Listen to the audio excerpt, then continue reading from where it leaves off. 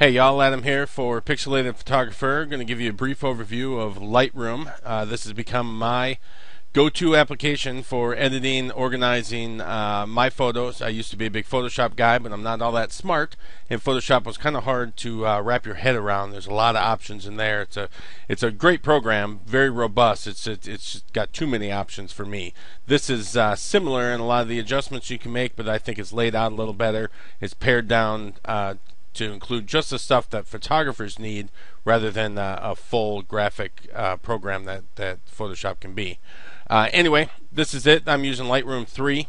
Right now we're on the Library tab. Lightroom consists of about 5 different, they call them modules, to do the different things you need to do. The Library tab, this is kind of where you organize and keep track of your photos.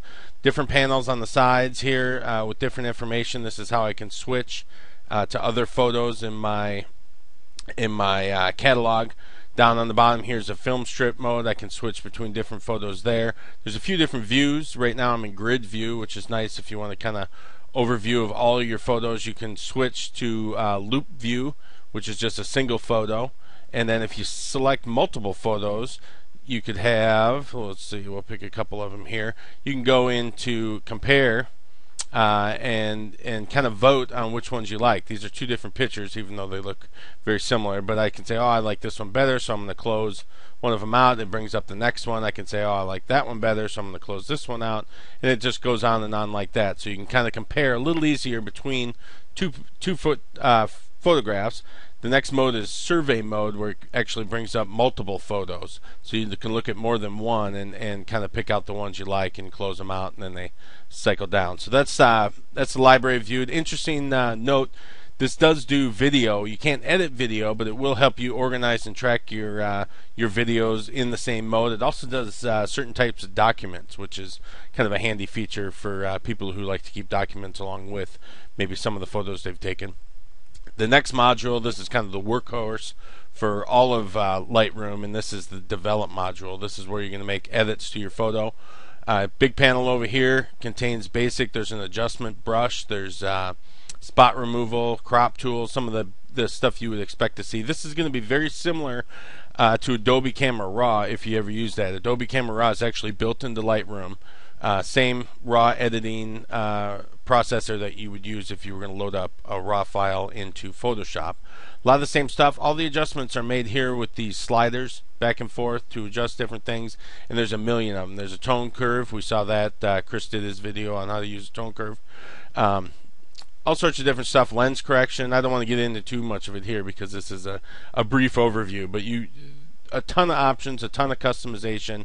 Really is just fantastic for editing your photos.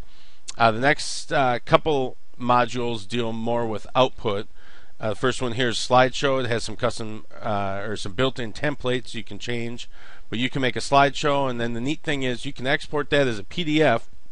New feature in Lightroom 3, you can also export that as a video, which then you can do all sorts of stuff with. Put it on YouTube, send it to your friends, anything you want. But lots of options as far as customizing what it looks like. You can add music, you can put text overlays in there, all sorts of stuff. Really nice feature. Next module is the print module. Here's again lots of templates built in. Here's one for a single 8x10.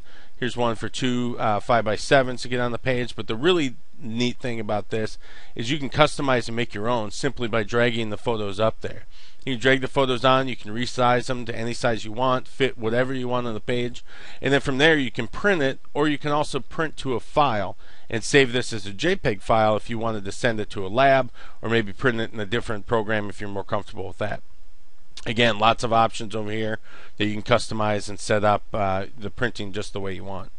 Last one here is the web module. This is to create galleries.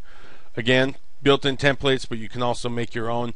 I like this first one here. This is actually a Flash template, and it'll put your photos in there, build all the code for you, and you can actually even upload it if you set up your FTP the way you want. You can upload it, you can export the files to upload on your own, but if you had your own web space and you wanted to make your own galleries, this does a fantastic job, and again, lots of customization, emails, things like that. So anyway, back to the library here. This has been Lightroom, just a brief overview. Hope we'll do some more of these. If you like it, leave your feedback in the forum post here on the video, maybe in the on the blog, wherever you want. Let us know what you think. We'll do some more of these, maybe get a little bit more in depth. But that's it. Lightroom 3, best photo editing program in the world, my opinion. Thanks.